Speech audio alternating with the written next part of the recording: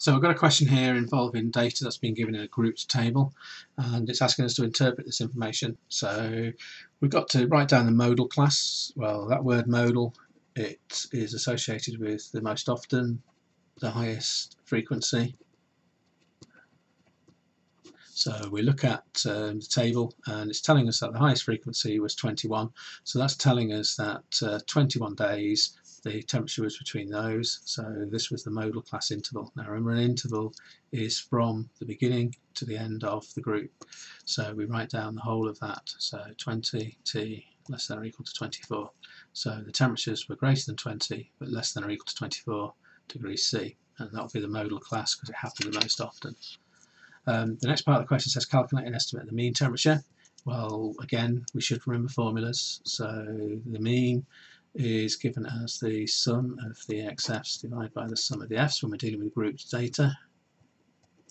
And the idea here is that the top of this fraction is going to calculate the total number of degrees C for all the days, and then we're going to divide by the sum of the frequencies, which is all the days. So it's like the classic definition of the mean, the total of all the numbers divided by the number of numbers that gave you that total. But in terms of an estimate for mean, when it's a grouped table, then we have the classic scenario of adding on the extra column, which is going to be the XF column. Now in this case, because it's grouped data, we need to use the midpoint. So because it's grouped data, we use the midpoint of the interval for X. So it's telling us to use the midpoint of the interval times the frequency. So the midpoint of 8 and 12, add the two numbers up, is 20, half it is 10. So this one we're going to be doing 10 times 6, which is 60. The middle of this group, 12 to 16 is 28, half it is 14. So we're going to be doing 14 times 8, 80, 112. The next group we're going to be doing 18 times 13. So 18 times 10, 180, 3 18s are 54, so that's going to be 234. Middle of that group, 22 times by 21, so 22 20s is 440, plus another 22 is 262, and then we've got to do the middle of this group, which is 26, so 26 times 2 is equal to 52. Because it's a calculator paper, we don't rely on our mental maths all the time, so we do the checks of the important ones. So 14 times 8, 112, yeah, 18 times 13, 234, yeah, 22 times 21, 462. So again, important to check. Made a mistake there, didn't write down the 4. So 22 times 21, 462, and 26 times 2 is 52. The formula is telling us to take the total of all the XFs, so we need to get our total there. So we've got to add up, so 60 plus 112 plus 234 plus 462 plus 52 equals, so 7,258.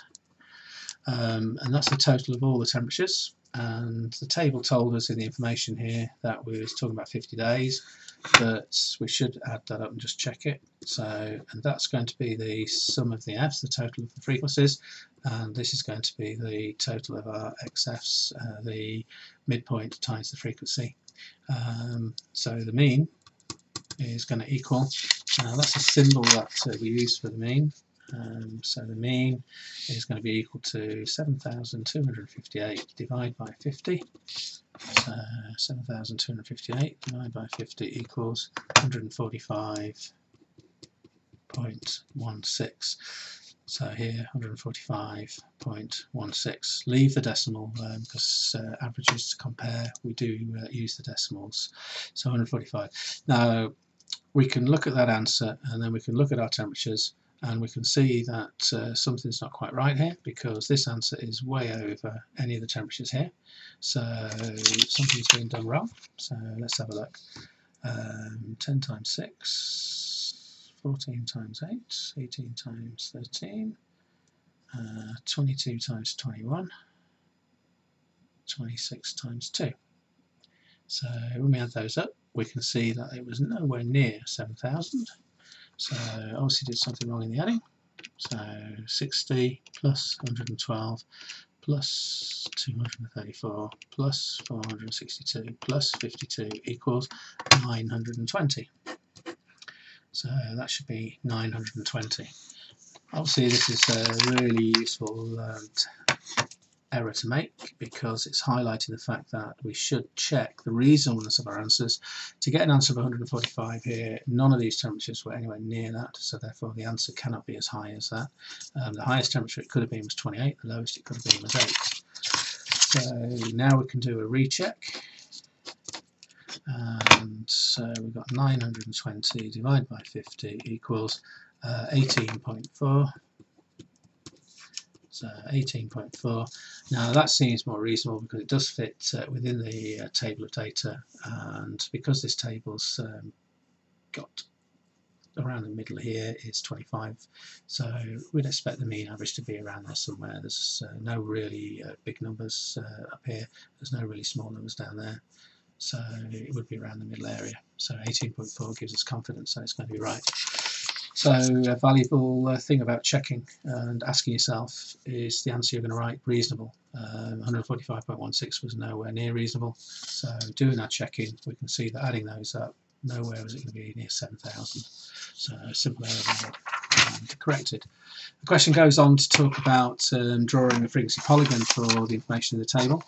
So what we need to remember about a frequency polygon is that we use the middle of the intervals plotted against the frequencies, and the word polygon implies that we're going to be drawing something that has straight lines, and we're using the midpoint.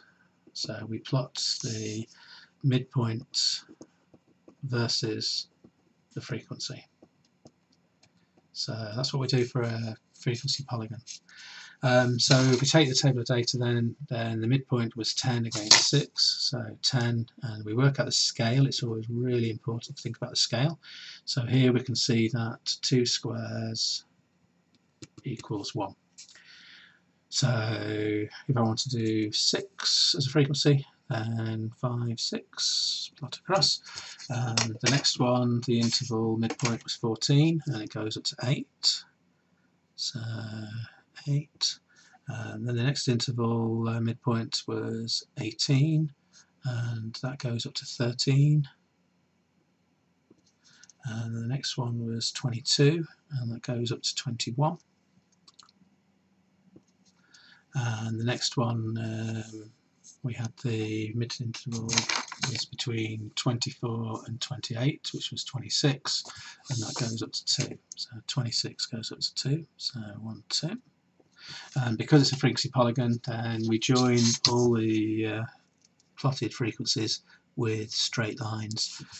Being careful for accuracy, we use our ruler and join up the points.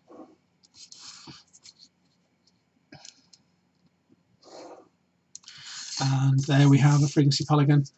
Polygon again, straight sides. Frequency is plotted against the midpoint of the interval. So we use the midpoint of the interval versus the frequency. So example of how to plot a frequency polygon.